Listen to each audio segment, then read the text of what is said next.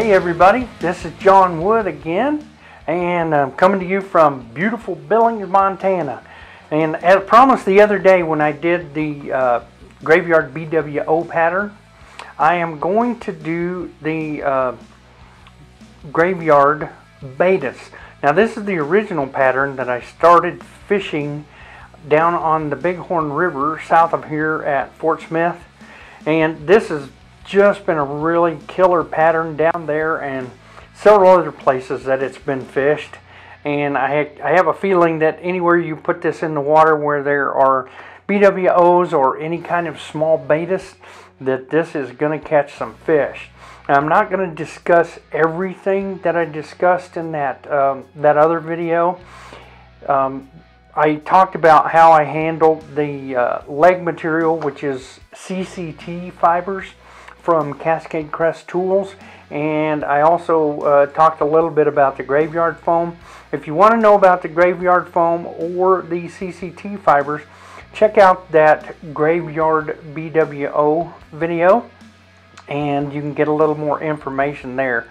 But I wanted to just show you this because the colors are different, and I found that it works in certain places a little bit better than the olive version.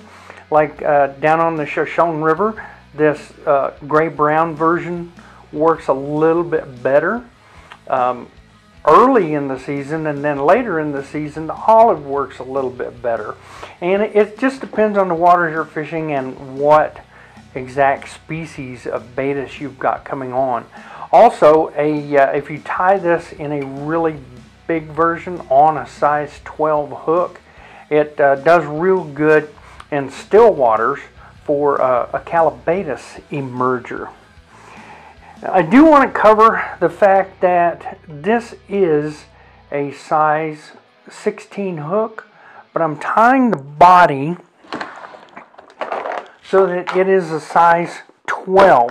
And how I accomplish that is by the fact that this hook, the TMCO 2457, is a 2X short shank, and it also has a 2X wide gap.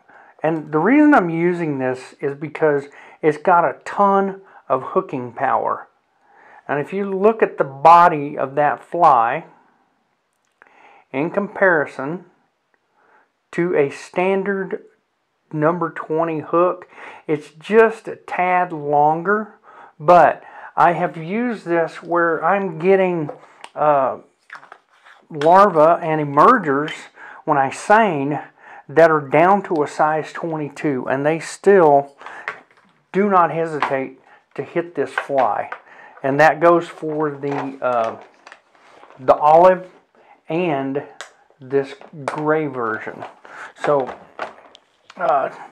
don't be afraid to use this fly, even though the hook is a lot bigger and the silhouette is just a little bit bigger. Do not be afraid to use this in areas where you've got really small Baetis.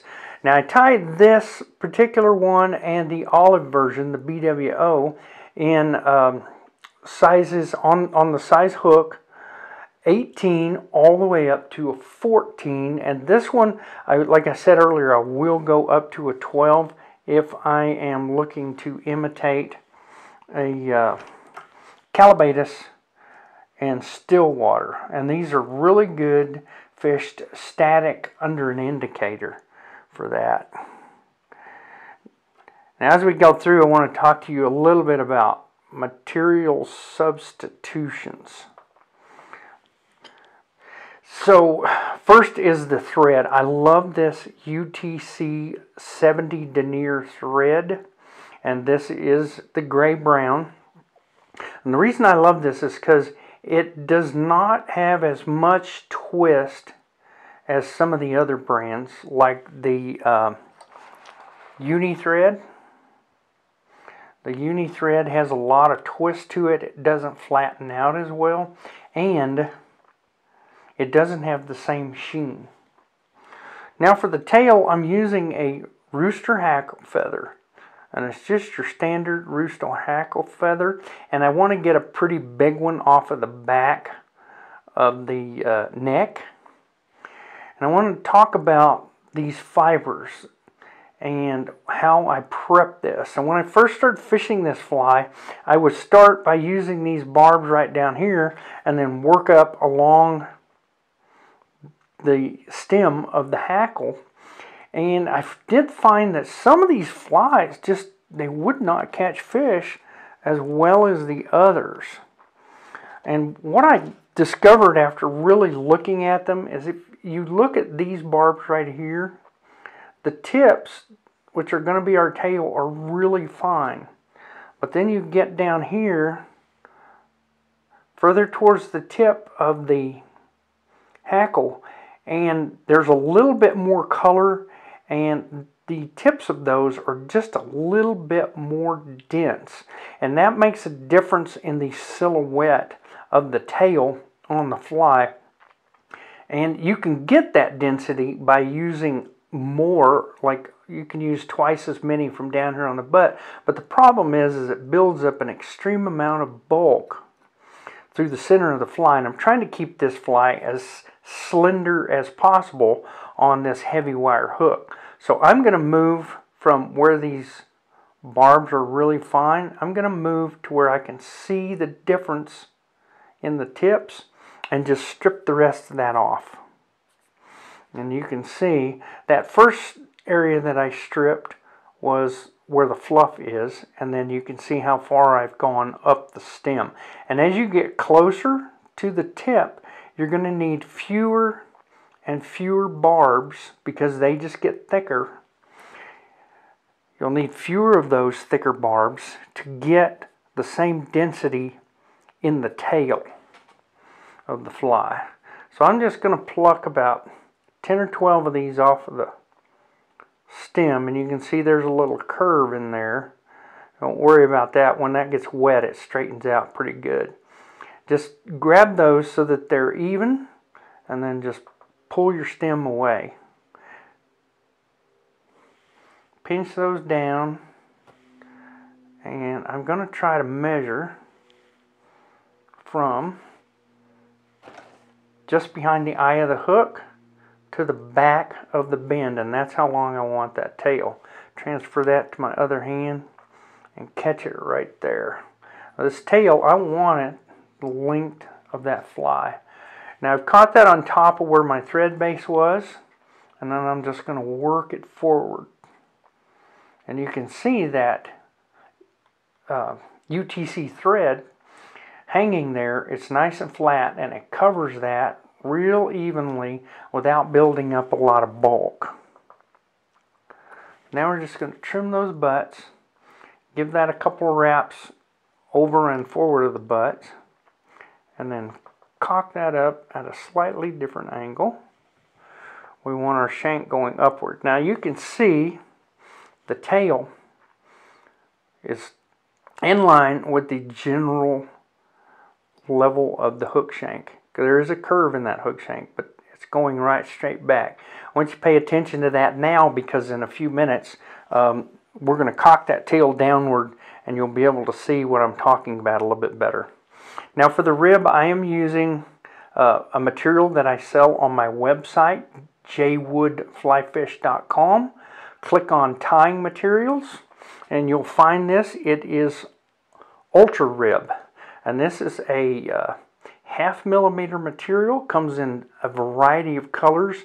It's a semi-translucent material, but this is the quality that I really like. It's got a ton of stretch. You can stretch that down to the size of a small ultra wire. So you can use this on really tiny flies. And not only on these Baetis, but I like this on several of the different midge patterns that I tie, especially for lakes. It's just it gives a great sheen and a nice coloration that you can't get with wire. So I'm going to catch this in up towards the front, and I want you to notice that there's a gap right here where I don't have any thread or material. I'm going to pop that back over the butts of those hackle barbs and catch that in right there. Now before you stretch this, because we're going to stretch it down the side, I want you to just put a little pressure on it.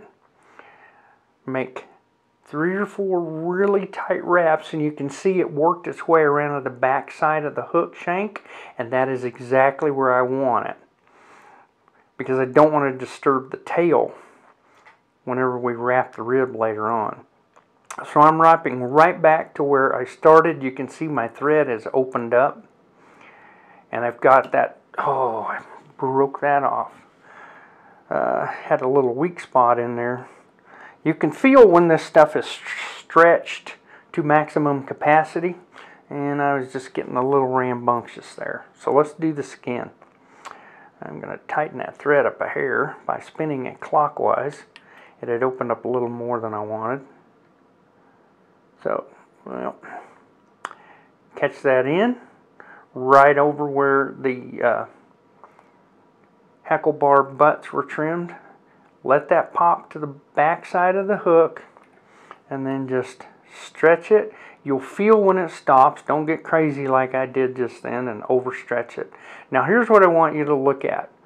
When I get to just beyond where that I had wrapped the tail down, I'm going to make a couple of wraps. And on that second wrap, now did you see that? The hackle barbs tilted downward. That means you are at the back of the hook shank and you're starting into the bend. Stop there, make one more wrap directly over the top of that, and then work your way back towards the eye of the hook. This keeps you from making this body of the fly larger than you want it. Because remember, we're trying to make this size 16. We want the body to be the size of a size 20. And if you keep going with that, then you're going to make that fly bigger than you want it to be. Now, here's another thing that I didn't discuss in the other video. Sometimes this tail wants to walk towards the back side of the hook instead of staying right on top. Easy way to fix that: pull your rib downward and then just cock it back over on your side of the hook, and you'll see that tail reposition itself. This one did not really move, so I don't have to worry about that. Now I'm just going to wrap that rib. Normally I turn that upside down to wrap it, but I don't want my camera to go out of focus. Now you can see the really definite segmentation and the color change in that thread that occurs as you wrap this ultra rib. Again, it's available on my website. It changes the overall color of the fly. Now to lock that down, because it's got so much stretch, you want to make sure it's locked very securely. Pull the rib all the way around to where you're not quite all the way on the opposite side of the hook, but you're beyond the top of the hook. Go behind and lock that down really tight without letting any pressure off of it. Go in front, behind, in front, behind, and in front. That's 3 times where the thread goes behind and in front of this rib. Stretch it out as far as you can and cut it right there, and then just for security's sake, give it a couple wraps over that butt. Now you can see that that is completely locked down. Now, material substitution. This material is something that I searched long and hard to find. This is, and I'm going to tell you what it is. If you want to buy a bulk of it, it's really the only way to get it. A particular electronics packing foam. Now, if you want to try to substitute regular fly tying foam, a 1/2 millimeter, you will not get the same effect because of the bubbles that are in this material. These bubbles catch light under the water and they create a glowing effect. I've tried tying these with Antron, regular foam, and this is the case also with my Graveyard Midge. Substituting materials and they just don't have the same look. Now this is not expensive at this time. It's March 2022. I'm selling this 2 sheets, enough to tie 1,200 flies at least for $2.75.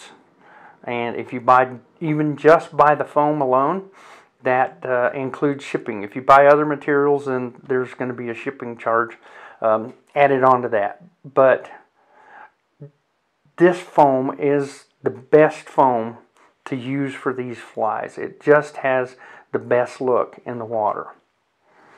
So I'm going to bring my thread right up behind the eye of the hook.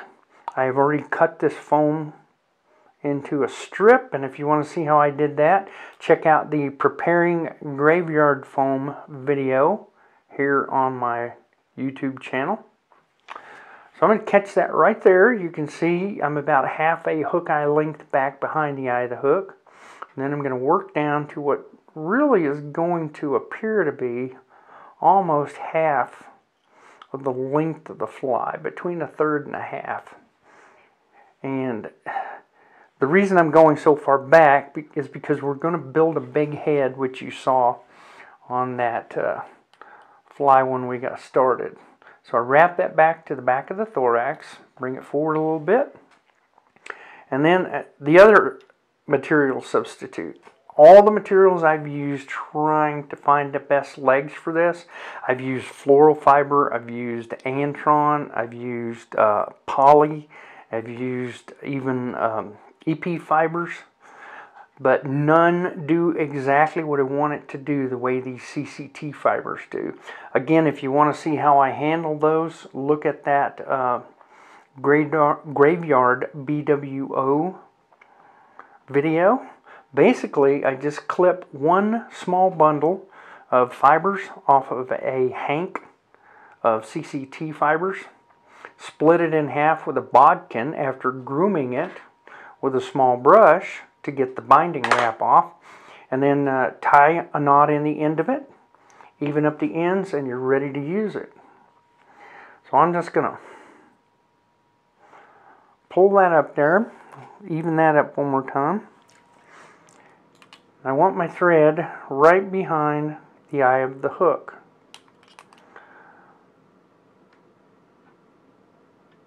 Put it beyond the eye of the hook enough that you can catch it securely, and then drag it back to where the tips are about at the front end of the eye of the hook. And then make 3 wraps without cinching them down back to the back of the thorax. And then release the pressure off your bobbin. It loosens the thread, and slide that back. Now that's something that's a little bit tricky until you get the feel of it, but once you get the feel of it, you won't have any trouble. But don't get aggravated in the beginning if you pull that out a couple of times. Just take a deep breath, start that little process over, and everything will be hunky-dunky. Now for the thorax, I'm using the same ice dubbing. It's a UV dark olive. And little thing about this ice dubbing here in 2021, I noticed that the fibers of this ice dubbing have gotten much more coarse through 2021, and I could not even begin to tell you why.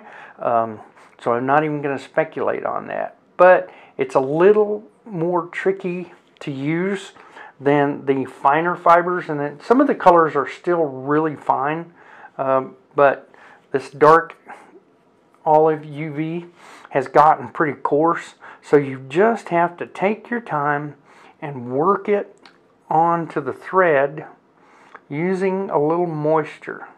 Now I don't like using dubbing wax on anything that has flash in my dubbing, because you're kind of covering up the property that you're using it for.